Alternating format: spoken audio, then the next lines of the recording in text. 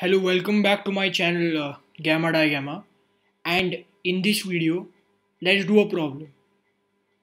Let's simply just do a problem and you'll see what kind of problem it is in a while. So let's get started.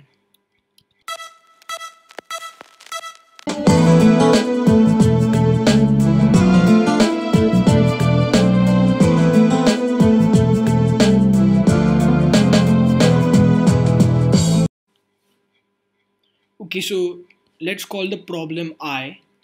It's defined as the integral from 1 minus phi to negative phi of the dilogarithm of x divided by x dx, where phi is the golden ratio, 1 plus square root of 5 over 2, which is approximately 1.618, I think, yeah.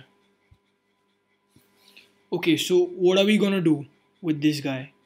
How are we gonna actually evaluate this? Well, you could try to use symmetry, but it wouldn't work. I mean, even if it works, it's gonna be really long and tedious. So what I'm gonna do is I'm gonna use the infinite sum definition of this dilogarithm. So we have sum from k equals 1 to infinity of x to the k over k squared, and we have to still divide by this x dx. Now, assuming uniform and absolute convergence, we can interchange these guys. So we have sum from k equals 1 to infinity of 1 over k squared, integral from 1 minus phi to negative phi of x to the k minus 1 dx. This is now going to be sum from k equals 1 to infinity of 1 over k cubed. I'm just using the power rule here. X to the k evaluated from 1 minus phi to negative phi. Now, when I plug in for both these guys, I'll have negative phi to the k divided by k cubed minus sum from k equals 1 to infinity of 1 minus phi whole thing to the k over k cubed. And now this, by definition, is the trilogarithm of negative phi subtracted the trilogarithm of 1 minus phi. Okay, so things just took an unexpected turn right now.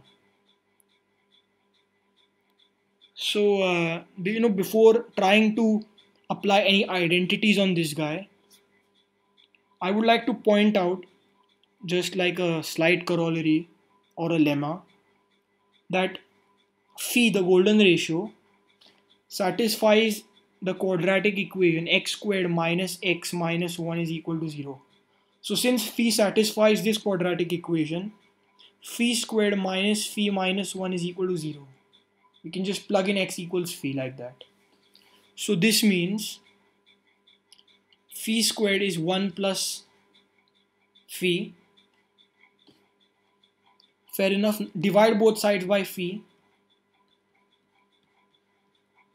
So we have phi is equal to 1 plus 1 over phi. Okay, so phi minus 1 is 1 over phi, which implies that negative 1 over phi is 1 minus phi. So instead of 1 minus phi in our original I, we can substitute trilogarithm of 1 minus phi turned out to be negative 1 over phi. We can make that substitution. Now, let's use the inversion formula for the trilogarithm.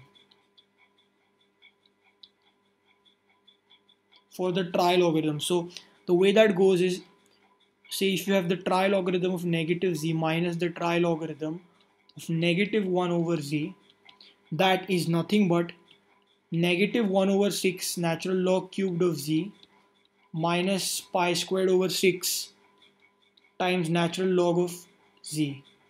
So we can directly apply that now.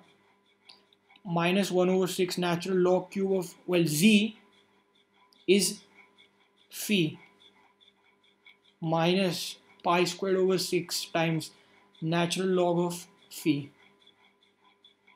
And it turns out we can approximate this to negative 0.8101336. That's actually the value of this weird integral that we had. So the integral from 1 minus phi to negative phi of the dilogarithm of x divided by x dx is just minus 1 over 6 natural log cubed of phi minus pi squared over 6 times natural log of phi, where phi is the golden ratio 1 plus square root of 5 over 2. So that's actually the final answer. I hope you enjoyed this video, guys. I hope it was a nice golden experience. Yes, that pun was intended. But in any case, that's it for this video. So although this video was short, I would still say the same thing. Please like, share and subscribe to my channel, guys. Recommend me to your friends in the math community. Spread the word of Gamma Digamma. In the meantime, stay home, stay safe. Keep doing math. And stay tuned for more content. Peace out. Signing off.